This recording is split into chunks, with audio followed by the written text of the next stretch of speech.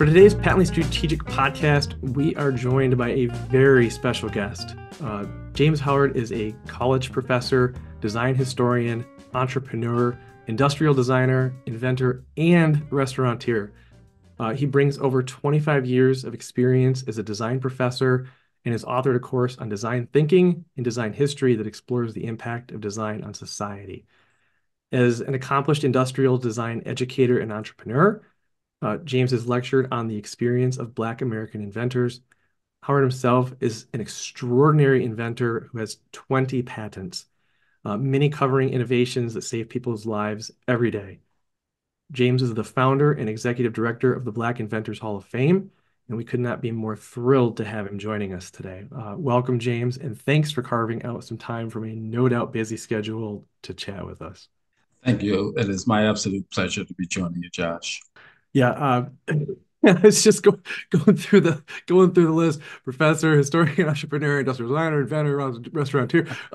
Really glad that there's an opportunity in there for podcast guest as well too, because yeah, that sounds like quite a schedule. So the first question, I sort of like to, do things kind of chronologically sometimes. Just, we've got a lot of inventors in the audience. Could you tell us a little bit about your origin story as an inventor? Sure. Well, it kind of begins with my very first job out of grad school. I went to work for a company that is the leading manufacturer of ADL equipment, that is aids for daily living. And in that experience was the opportunity to often meet with individuals who were inventing gadgets and products to help to aid their loved ones, reaching aids, feeding aids, dressing aids, things of that nature. So I had a chance to work directly with these individuals, and the company would often buy the idea and then get a patent on it. So I would have to turn that idea, that raw idea, into a manageable, product, and then translate that into a patent. So my first 7 or 8 patents were all in the field of ADA, aids for daily living, and everything from spoon aids that aid you in self-feeding to reading aids that aid you in turning pages with your head automatically and things of that nature. So that was my entree into invention. And then from there, I decided that I needed to open up my own design firm because I wanted to expand my horizons. So I went into starting Howard Design in 1987. And from there, opened up a whole world of opportunity for invention. In fact, one of my very first inventions under the moniker of Howard Design was a neonatal pressure relief valve, which went on to become one of the leading pressure relief valves of its kind in the entire world. And it was the first pressure relief valve that was single use, disposable. So that means every single time that you use this valve on a child to resuscitate an infant at birth, you would just throw the valve away. And unfortunately, when I learned of this opportunity, the company had mentioned to me, Vital Signs had mentioned to me that prior to this particular invention, every valve that was made of high precision stainless steel. And each and every time they would have to use one of these valves in the emergency setting, they would then have to send it down to get it sterilized, right? So I learned, Josh, of horror stories where just when the valve was needed most, Oh, there sure. were none available. They were all being sterilized. And so doctors and nurses, practitioners would have to literally hand prime the pump. And unfortunately, with infants, particularly preemies, if you hand prime the pump too much, you can collapse the lungs. Yeah. And if you don't open up enough airways of oxygen, then you can make the brain deprived of oxygen, and you can have brain deficiencies and so forth. So this valve was absolutely critical. Yeah, it's just an amazing story. Just of how inventions, really run the gamut of things that impact our daily lives, in such profound ways. And, something like that is especially so, because like you said, I mean, that's such an urgent situation. You don't have time to wait for something to come back from cleaning. And so it's just yeah, that's remarkable. And it has to be, I don't know, it has to be very gratifying to sort of even just think about the number of lives that, you positively impacted with that. So it's very, very cool.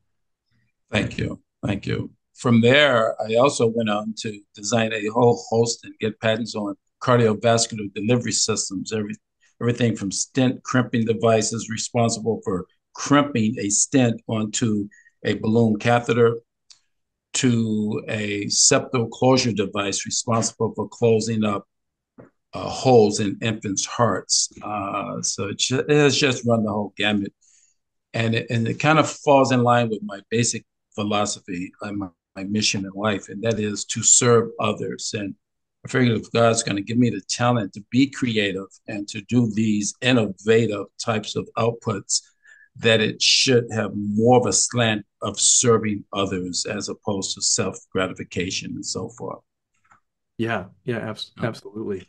Um, mm, so we sort of crossed paths originally at the U.S. Inventor Conference. mm, You also told I thought was a really great story about your granddaughter, I believe it was, and mm. a lock that you had invented. Could you tell us a little bit about that one Yeah. too?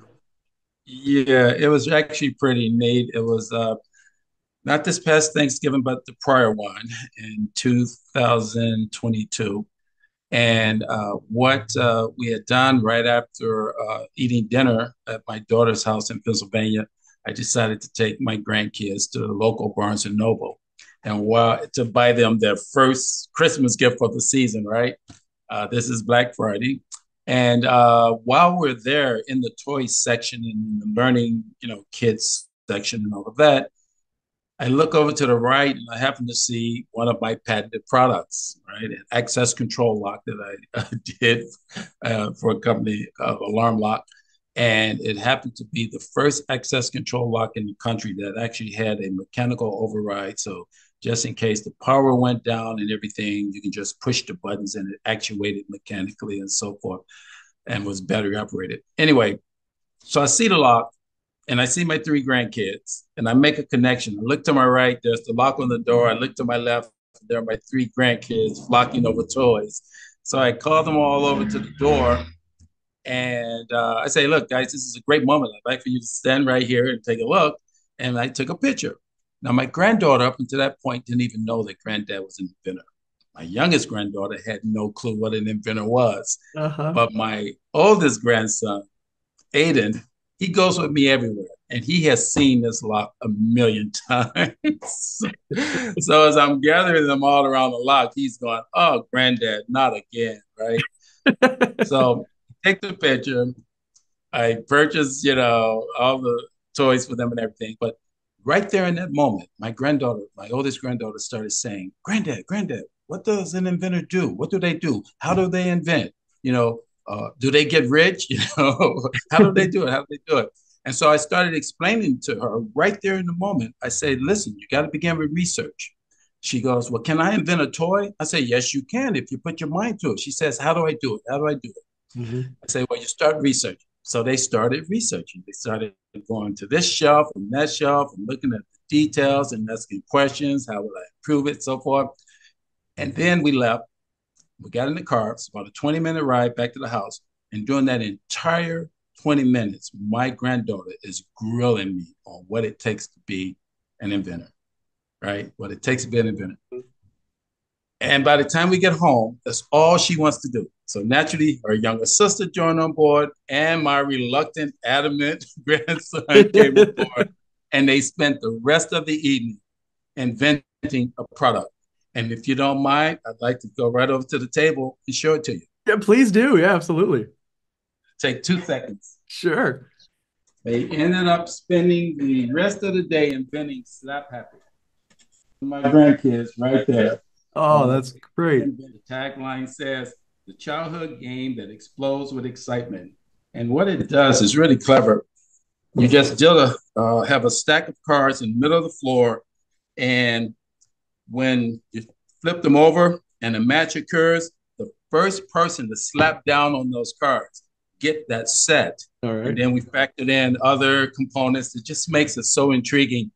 And so right now we're trying to put that on a pathway, but I'm using it more as a learning experience for them now, Sure. right? So I'll be entering them into a pitch competition. Can you imagine that? An 11-year-old and a 9-year-old pitching slap happy, right? Great. Uh, so yeah, just Well, an amazing I mean, it's opportunity. so neat too for them too. And this is something you saw earlier on in your career of, sort of like idea to commercialization and really, seeing that end to end, is very, very, very empowering. But Oh yeah, like the whole the whole thing's a wonderful story.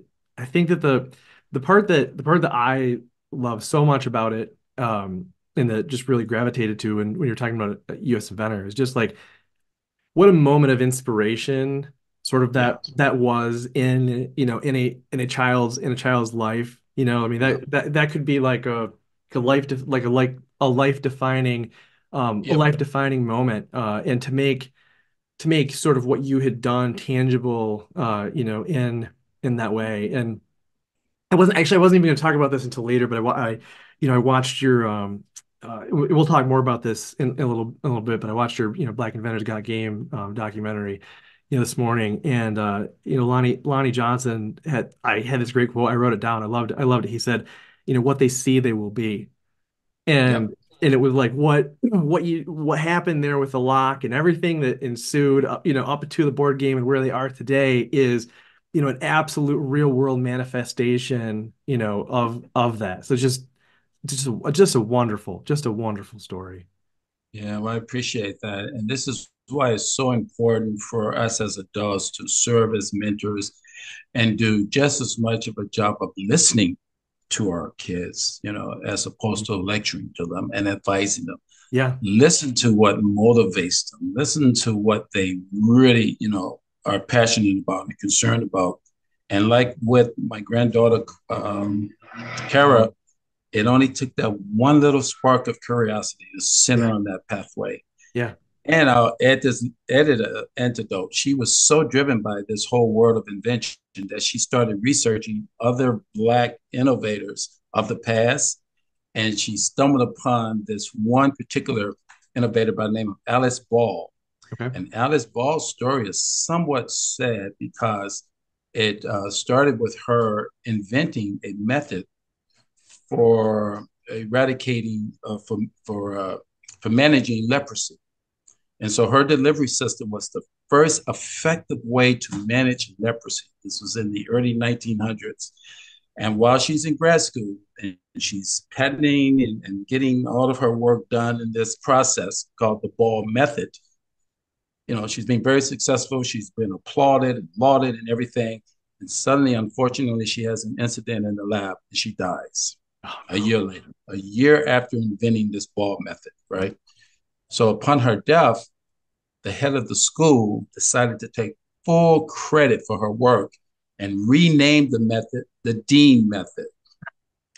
And for over 100 years, the Dean method had been credited with the work of Alice Ball. And just recently, within the last couple of years, the University of Hawaii has set the record straight and has given her all of her due diligence and claim to being the pioneer for managing this dreadful disease. Yeah. Yeah. So again, it only takes that one spark of inspiration. Then you start researching. And Josh, plain and simply, this is why my mission is so important.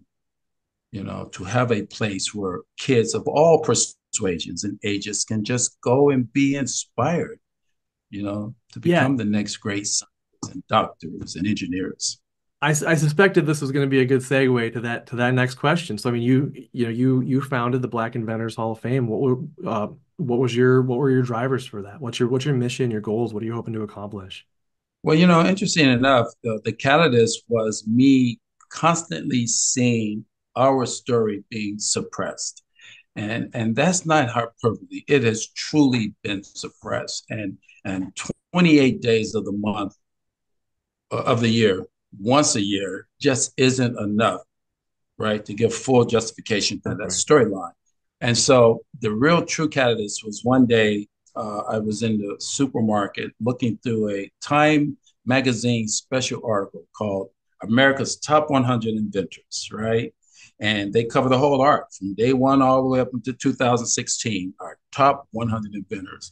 So they have on the front cover, they have Thomas Edison, they have Elisha Gray, they have uh, Alexander Graham Bell, they have Henry Ford. Heck, they even had Steve Jobs on there, right?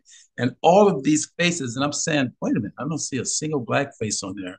So I'm okay with that, Josh. But I decided that I'm going to open it up, and okay, at least I'll see, a couple in there, right? Not a single one, not a zero. And that kind of stayed with me, Josh, for 4 years. That stayed with me. It stuck with me, and it bothered me. I'm not going to kid you. So the catalyst was one night I am looking at on the computer. This is during COVID, when we were all in the homes, and I'm looking at the grand opening of the National Museum of African American History and Culture. I'm looking at that grand opening, which was on the lawn in Washington, D.C. Yep. And Obama was in office. And so they had all of these celebrities and notorieties and government officials come and praise the museum and so forth and so forth. And for 3 full hours, there's storyline and storyline about acknowledging our enslaved past, acknowledging our civil rights past, acknowledging our sports past and our entertainment past. Not a single word mentioned about our illustrious innovation and inventive past. Sure. Not a one. Not a one. I was determined that night to do something about that. Yeah. And it just so happened, Josh, I was being interviewed just like this. I Yep. was being interviewed by a gentleman by the name of David Caldwell, Daryl Caldwell, rather, Dale. And at the end of the interview, Dale had asked me, he says, you know what, Mr. Howard, you know so much about African American inventor history and so much about this and so much about that. He says, have you ever thought about opening up a Black Inventors Hall of Fame? And those words just resonated, man. Three Yep. months later, we were opening up. So that's the total origin of Black Inventors Hall of Fame.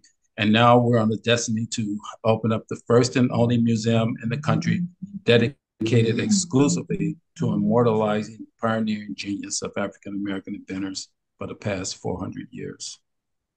Yeah, it's great. And it's, what you noticed, I think, little, commentary for me, I guess, but was a huge opportunity, a huge missed opportunity, I think, for others, especially in an opportunity to celebrate that convergence, like with the accessibility of the patent system. So I mean, like we're obviously very biased. We love patents, but one of the things that we really really love about patents is we started digging more and more into the historical roots of these things.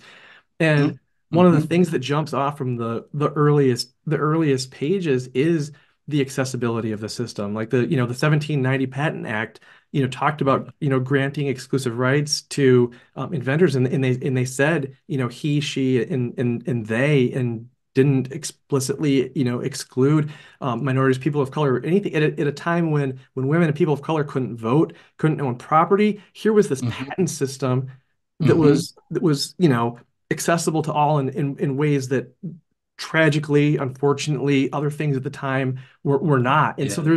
there's a really interesting convergence of things here that's really worth calling out and celebrating. Well, it's interesting you would state that. I want to double down on that a little bit and make note to the audience that yes, you are correct. The accessibility was there, but unfortunately, during that time, slaves were not allowed to attain patents because they were Right. not considered citizens.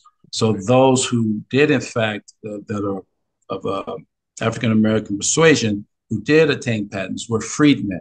In fact, the very first black man to ever achieve a patent was Thomas Jennings in 1821 because he was a freedman. He was up in New York and he invented dry cleaning.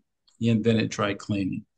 But the paper trail is very thin Yeah. on all those others who were denied patents. And the most noted story, I'll tell you very briefly, is that of Benjamin Montgomery. Okay. who was enslaved to Joseph Davis. And Joseph is the brother of Jefferson Davis. And Benjamin Montgomery designed and improved a steam propeller that helped to revolutionize that industry at the time, literally. And it Uh-huh. was so effective that when he was denied his patent because he was a slave, Joseph Davis attempted to patent it.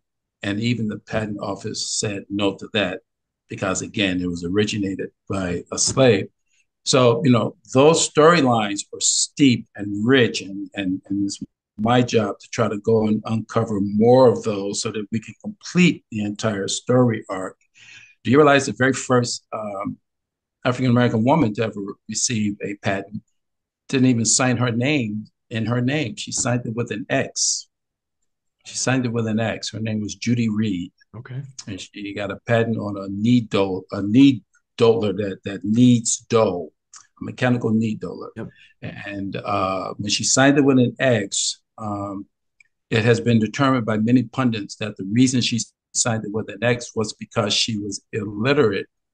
However, I also seem to think that there's a great chance she signed it with an X was because if she had intended on receiving franchise from this dough needler, Mm-hmm. that if it had been known that the product had come and been invented by a colored woman or a black woman, it may not have been well received by Sure. its audience, right? Right. And we know that to be a fact because Ellen Eglin, who had invented a clothes wringer that revolutionized the laundry industry at that time, she was a domestic servant from Washington, D.C. She invented this clothes wringer and sold it for $18.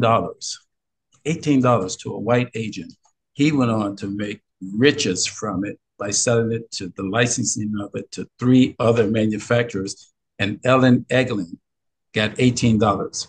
Fast forward 10 years later, when she's been interviewed by a women's magazine called Women Innovators, she says this, and I quote, they asked her, why did you sell your ringer for just $18 when it makes so much money? And she goes, well, you know that I'm black. She says, and if it had been known that a colored woman had invented this product, white women would not have purchased it. That is why I sold it for $18. So that's just an example of our story and why these stories are so important to connect and get out to the public so that, future generations of innovators can be inspired Wired. by Yep. their perseverance. Yep. Yep. Absolutely. And I want to go, even a little bit deeper on that if we could. So, Mhm. a new format that we've started in the podcast centers around inventor stories, which is something that we've absolutely loved doing. We've gotten really great feedback on it. Since it's Black History Month, and since I cannot imagine a better person to ask this question than the man trying to shine more light on the very important aspects of that history, could you tell us about a couple of inventors that impact daily life, but whose inventors are just not yet household names? You know, yes, I can, but I'd like to begin with one who is tangibly connected to something that we do daily as we travel. And that is, as you go to airports and you hop on a plane and you hop off of a plane. Well, as you know, the airplane was pretty much initiated at the turn of the century when much of the world had its eyes on taking flight. It wasn't just here in this country. Other Yep. parts of the world were racing to get patents on taking flight. And as you know, the Wright brothers were working towards that as well. But a little known fact is that there is a black man by the name of Charles Frederick Page who was born into slavery, was self taught, raised 11 kids, and he was a carpenter by trade, raised 11 kids. Well, he had joined that race and he had sought to seek franchise from a competition that was going on in Louisiana, uh, not St. Louis actually, but it was the Louisiana Exposition. So he designed and built an airship and patented it. And he received his patent 1 month before the Wright brothers received their patent. No kidding. but yet you never hear of Charles Frederick Page. It's one of the original aviation pioneers. So what I try to tell people in my community is don't go around saying a black man invented airplanes. That's not the point. That's not the story. No one would ever claim that. What we're claiming is that when we're talking about aviation pioneers in this country, that he needs to be part of the discussion. Sure. Absolutely. His patent preceded the Wright brothers patent by 1 month. And Josh, I'm going to be building a full-size replica of his airship and having it on display at the museum, at the Black Inventors Hall of Fame Museum. I'm working closely with the family. There's only one person still on the face of this earth that was actually around before he died, and this is his cousin. And this guy was 10 years old at the time when Charles Frederick Page died. And so we're interviewing him, and we're going to get that story out. Charles Frederick Page, the unknown aviation pioneer. So that's one example. But another example, for instance, on the flip side of that, is the work of Dr. Hadalia Nicole Green. And Dr. Hadalia Nicole Green has a patent on a nanotechnology for eradicating cancer that few in the world, in the medical community, knows about, right? And you and I both know the ravages of cancer. It is just something that someday the innovative genius of all mankind is going to venture to get to a point of eradicating said cancer. Well, Dr. Nicole Hadalia Green is on the precipice of doing just that, yet she is struggling for getting the proper financing she needs. She took the route of Elijah J. McCoy and Granville T. Woods and Henry Boyd, all prior African-American inventors of the past during the golden era. And that is when no one wants to sort of like invest in you, you invest in yourself. So Sure. she started her own research facility and is really about to do some amazing things in that area. So you got aviation and you have cancer. I can't think of any more important things that impacts our lives on a daily basis, than those two things. And it's just amazing the things that we've accomplished that just have gone unknown. Yeah. So. Well, I mean, that's something we're more than happy to raise, awareness around. I was actually just having a conversation with somebody about this the other day. There's things that sort of we take for granted in our daily life because they're problems that were solved by past generations, and we never felt the pain of these things. We were kind of just born into the convenience of the solution.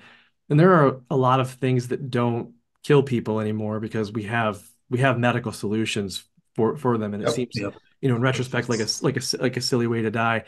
And that's one of my biggest hopes, if not my biggest hope for the future, is that at some point in our lives, or at minimum in my kids' lives, that they're going to be able to look back and have that conversation about cancer, right? Like, Mm-hmm. oh, it's Yep. tragic that people don't have to die that way Yeah. Yeah. anymore, and that they can get to the point of taking whatever that treatment is, Yeah. it's nanotechnology, like that they can start taking it for granted in the way that we take so many of these innovations for granted, that make our lives so much better. So well spoken. So well spoken. And that moment's gonna come, Josh. Yeah. It's absolutely gonna come. Yep. Yep. Well, Yeah. we applaud our efforts, and yeah, happy to do anything we can to help get the word out. Thank you. Um, Next question. So, I know you're working with some very inspiring young inventors. You brought a gentleman by the name of Nathaniel Smith with you to the conference, the U.S. Inventor Conference, and we've chatted with him since. Incredibly impressive young man. Drawing from both, your experiences as a successful inventor and now as a mentor of the next generation of inventors, what advice would you give to those dreaming to change the world, but perhaps struggling to get that initial, so important foothold?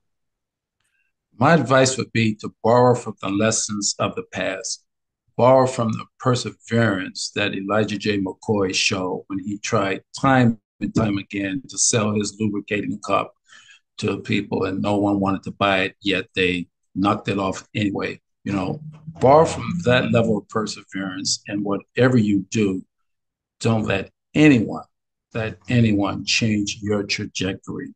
Set in your mind that you are going to achieve and just keep moving forward, keep moving forward. And there's this old adage in my space of design thinking, Josh, that says if you are going to fail, if you are going to fall forward, right? Right. And if you're going to fail, embrace failure as learning. So I would encourage all of these young aspiring innovators to embrace failure as learning. So to take every step of that, right, and factor that in to learn how to sort of re-navigate, reboot, and go back at it. But whatever you do, don't let anyone change your trajectory. And I'll close with the advice of the old great soulful singing legend, John Legend. He uh, he advises kids that when you hear no, take it as no for now. No for now. So yeah. That's wonderful. That that never that always listening to your internal compass is huge. So I'm reading a book right now. It's called the Hidden Habits of Genius, and it explores Mm-hmm. attributes of genius over the centuries. And um, I don't have this quote exactly right, but the essence of it's there. So Pablo Picasso parents were supportive of his art, but not the Mm-hmm. manifestation of his art. So Mm-hmm. his father was very strict about how he painted. Yep. And he said, your painting needs to be more realistic. It Yeah. needs to be more lifelike. And he got Yeah. that beat into his head.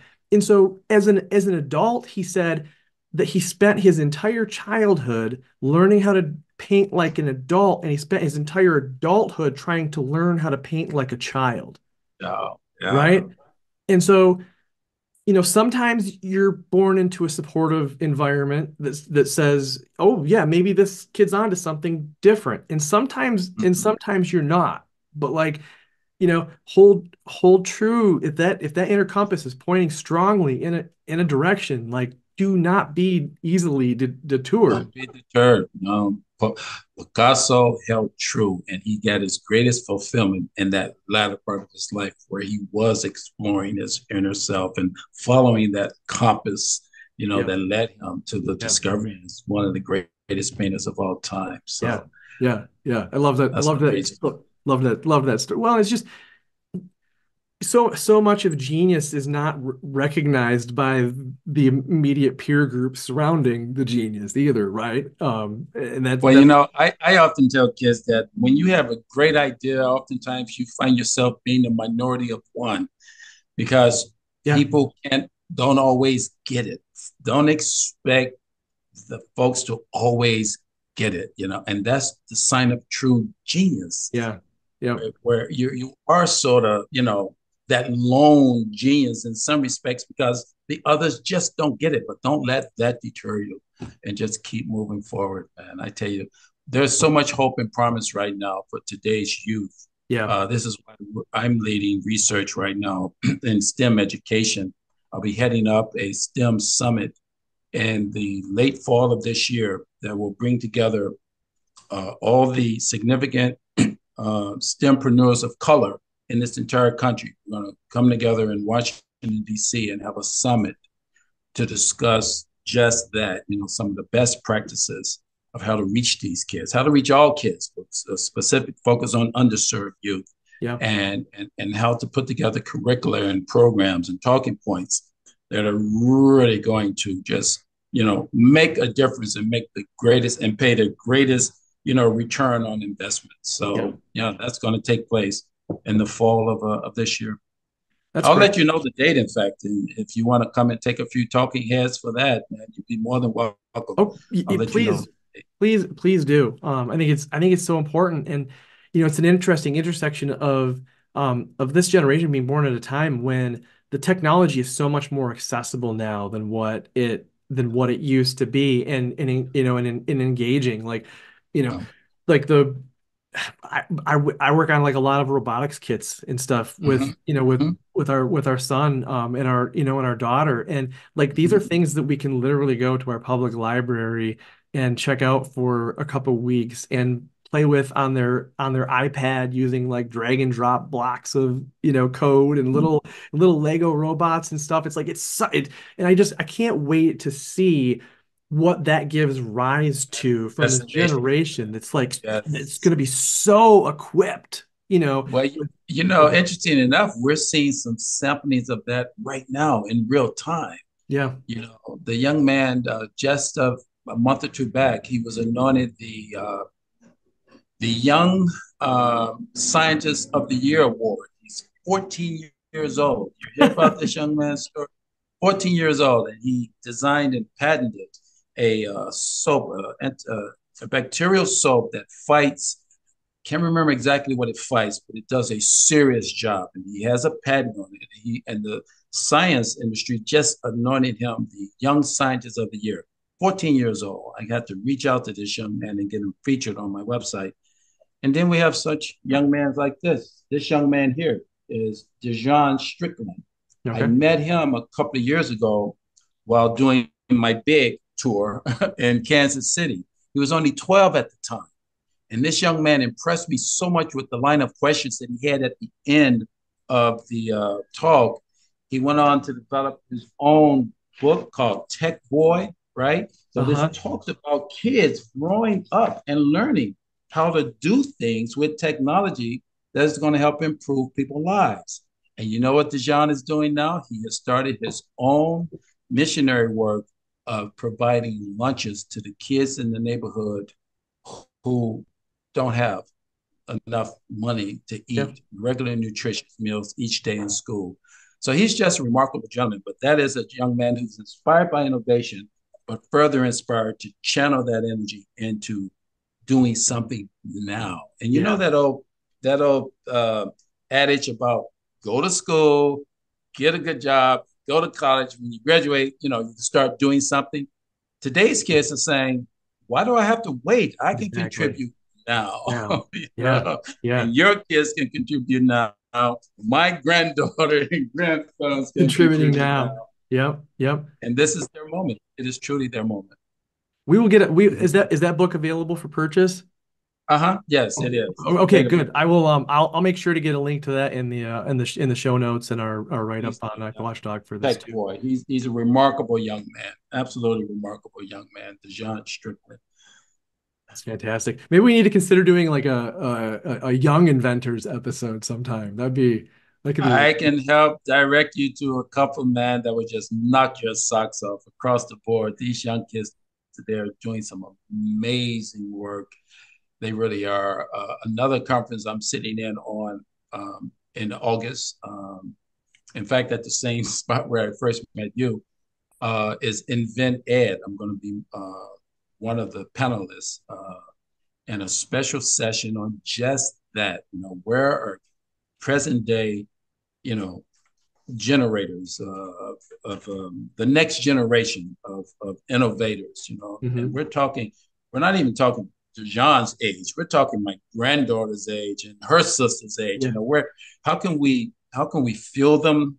How can we encourage them and just set them on a pathway that even if they don't necessarily stay within the field of innovation, they have adopted certain attributes and skill sets, Mm. right? That would Mhm. just be a positive role model in all endeavors of life, right? Yeah. And I just think innovation and creative thinking and the ability to solve problems and identify problems, all of that is part of the equation that I believe the next generation is going to do probably a slightly better job than we've done. Well, yeah, because I you mean, know. there's a positive contagiousness to that but like, you really there's a huge psychological component to it. I think Mhm. especially with, I mean, with kids, it never really ends, regardless of the age group. But especially with kids, it's like, you see the firstborn, they're kind of having to figure everything out on their own, and maybe they don't have a lot of other kids around. But then, like, Mhm. the kids that follow, they see other people that are pretty close to their age and size doing these things, and so, Mhm. they're sort of driven to do them even sooner because it feels safer, it's more approachable, right? Like I see someone more like me, doing it. And so the exponential effects that could have like on a societal scale are just, it's really cool. Tremendous. Yeah. Yeah. Yeah. Awesome. Um, so next question, patent focus. Patents are our focus. You have 20 of them. I'd love to ask how they have helped on your journey. On my journey, as looking back, particularly starting now and then looking back, I get nothing but great fulfillment when I'm with my grandkids, as exemplified in my prior story, and I'm able to show them and point to a wall, paper towel dispenser that's in most Dunkin' Donuts across the country that granddad has a patent on, access control lock. So being able to tell those stories immediately to my grandkids are great. But then you get further fulfillment when you know that there are some products out there, though they've been retooled and improved and all of that, they set that industry on a pathway, right, for just better and more superior types of delivery systems that can help continue to save people. But at the same time, that journey hasn't always been smooth and fulfilling. And I want to share with the audience one brief story about how a product that I got a patent on, for a design patent on, for a lollipop blow dryer, it was actually taken and stolen and given credit to a white design firm that told the engineering company that I was an imposter, that I did not invent the product, right? So can you imagine having your competitors tell someone that you're trying to hit up for a contract? And this company is called Dranitz. It was an electrical engineering company. We were on the verge of signing a huge contract. It was in excess of $100,000 to design a line of electrical gadgetry and what have you. And the director who was working with me, the director of engineering, he calls me up one day, with the contract in hand, by the way, it just hadn't been signed. He calls them and he goes, James, I'm sorry, man, we're going to back off. We're going to back off of this. I say, what do you mean? He says, well, we just left, right, a competing agency because he was still doing his due diligence. And Mhm. we saw your blow dryer up on the mantle. And I said, what do you mean you saw my blow dryer on the mantle? He says, yeah, we saw your blow dryer on the mantle. And the company tells me that you didn't design that blow dryer and that you are an imposter and that you're lying and you're making the story up. And I'm saying, oh my goodness, are you kidding? Not again. And so I offered to show him a copy of the patent, which I did. Back then, we were still faxing, right? Everything was Sure. down big fax. So I faxed him a copy of my patent. Here it is, my name across the top, James Howard, Carol Dazzle Blow Dryer, a nice, beautiful rendering of the ink rendering of the patent on the front cover, the whole 9 yards. Yep. This was the response that I got. He goes, well, you know what, James? I see you got the proof here, blah, blah, blah. He goes, but tell you the truth, I don't know who to believe. Now let that marinate for a moment. Even when you got the goods, and that has been, right, pretty much the script of our Mhm. story over 400 years, even when you got the goods, still not good enough. And that just rubbed me in such a way, Josh, that I'm Yeah. saying to myself, from moving forward, I am just not going to allow this image, this persuasion of the African American creative being inferior to and therefore not as credible as their white counterparts. And that stuck with me. That drove me. This happened back in the early 90s, around 94. And ever since that moment, that's when I took to the lecture circuit of lecturing on the experiences of Black inventors, because it happened to me. I was discredited, and I showed the total proof that I was the only inventor of that product, and yet it wasn't good enough. Yeah, I'm really sorry you had to go through all that, especially, someone who's an established inventor, I mean, it wasn't even your first patent, right? No, it wasn't my first Like patent. you had a track record, right? Um, Thank you. I did. That's I had already done the valve that I told you about. I had yeah, already done the lock that I told you about, and the paper towel dispenser. All of these were things that had already proven. But yet, when it comes down to having to make a decision on why would a competitor lie about this guy, and this competitor, by the way, I'm not going to give the name of the company, but this competitor was from New York, had been in business for over 30 years, and yet somehow, some way, they mistakenly thought that the blow dryer they had up on their mantle was theirs when it wasn't theirs. I won't even get into the details as to how they would go about mistaking my blow dryer.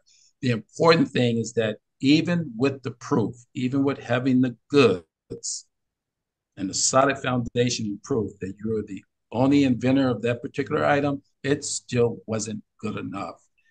And my friend, I can assure you that that has happened countless times over yeah, the past 400 years to inventors and innovators of my persuasion. You just don't, the credibility, the acceptance thereof, and who knows, Josh, it may just give uh, some justification for just why I never did Contact Time magazine the way I planned on, but it might just give some justification for why in this big, thick article that they do, special feature magazine they do on 100 top innovators and inventors in this country, not a single one in there was black except two, who, as I told you before, were in the bottom right-hand corner and very small captions, and each one of them could pass for white. So to me, that's like adding insult to injury, that even when we are recognized, you know, that there can be just some perception, you know what I'm saying? Some perception of, you know, that darker melanin just not being equated and connected to the innovative pipeline. And it's just so true. And this is why I'm motivated to open up the Black Inventors Hall of Fame, the Museum and STEAM Learning Center. yeah. I mean, I think you're gonna be. I think you're gonna change the pages on that Thank you. on that magazine. I hope I so. really I, do. I, I really hope so. I appreciate that, Josh. James, you've been really generous with your time. Can I ask you two more questions? By all means, please do. Okay. So earlier, in the discussion, I mentioned you did a documentary. I think in 21, it looked like it was based on some of the filming. It looked like you were dealing with the more difficult elements of the pandemic for logistics, for sure. So your documentary, Black Inventors Got Game, um, you had all of these, incredible inventors in one, in one place. I mean, just to name a couple, it was, Lonnie Johnson was there, inventor of the Super Soaker and Nerf gun, over 300 billion worldwide sales. You had Ken Johnson there, the inventor of Phase 10, which, as I understand, is the second most popular selling card game of all Mhm. time. It had a really, really great collection of individuals, all together in one place at one time. Um, Two-part question. First, how cool was that? And second, as a lifelong student and teacher, I'm sure you were taking notes. What were your big takeaways from hanging out with those guys? Oh man. First of all, it was great. I was floating on clouds, man. And on that great day, I had the pleasure of actually greeting each one of these men at the airport as they came in. And I wanted that to be the beginning of the storyline. And these are pioneers. These are unknown, short of Lonnie. These are unknown pioneers in the toy and game industry that have done groundbreaking work for that industry. And just to bring them all together, that was that equated with like that great picture that they have in Harlem, you know, of the great Renaissance, where all these jazz musicians are sitting on Uh-huh. the stairs, you Uh-huh. know, coming together. We all came together. And this is why I call that documentary that you're referring to as The Gathering, right? Uh-huh. And we just had a conversation that was so important. And the biggest takeaway from that, there are so many, but one you have already mentioned, and that was from my good friend Lonnie Johnson, who admonishes parents, right, to see in your child what Mm. they can be, Hmm. and what you see, they will be, right? So my biggest takeaway is that each and every one of these young men, as I told their stories and as I subsequently put a camera in front of all of them and gathered their stories, that there was this seed of creative rebellion, right? Sure. James Couch, John Couch refers to it as creative rebellion. There's this seed of creative rebellion that the parents were fortunate enough to lay witness to, and they saw. And almost all of these guys' parents went on to encourage them, right? Not to dissuade this type of creative rebellion, but to encourage it.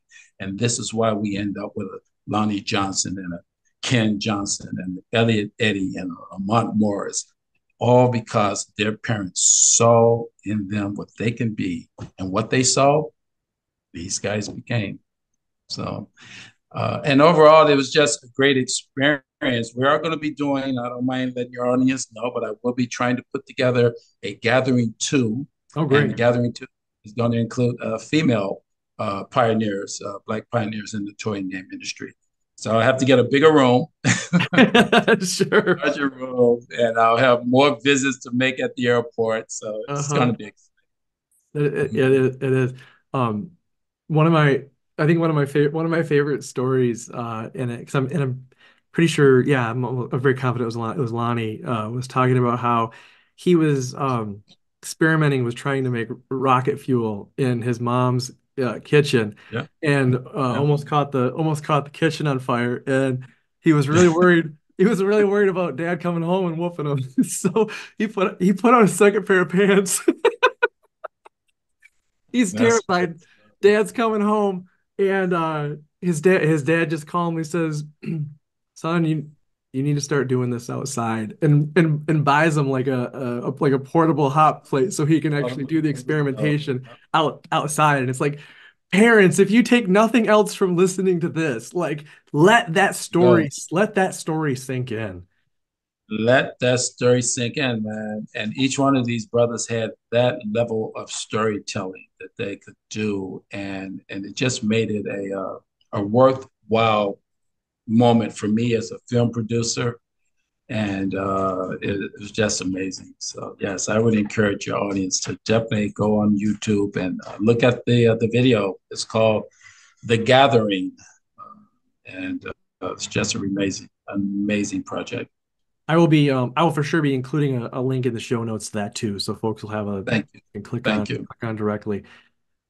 So my final question is just so the Black Inventors Hall of Fame is currently virtual, so folks can go and check it out online via link in the show notes for that too. But as you mentioned, physical presence is in the works. Mhm. How's that coming, and how can folks help out? Excellent. It's coming along great. What I would call swimmingly, literally. We have decided on West Orange, and West Orange is also the place where Thomas Edison last had his innovation manufacturing facility. Oh, cool. Uh, and so our museum will be just up the road from Thomas Edison's museum. And it's going to be 38,000 square feet and all the other components that I told you it was going to be. So what we're doing right now is we're in a major fund drive. We're doing a major fund drive gala that's going to be called Taking Flight. And we're borrowing the story of Charles Frederick Page. I've Yep. already mentioned him. We're borrowing his inspiration. And we're riding around a gala for that. We're targeting $10 million on that fundraising. And then we have also been approved for funding from the state, which we're supposed to be on the budget for this year to garner funds for our capital building program.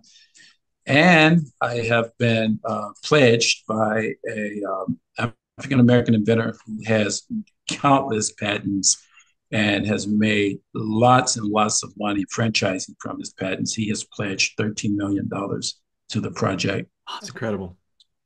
So yeah, we're really on a good pace to have this museum built by late 2026.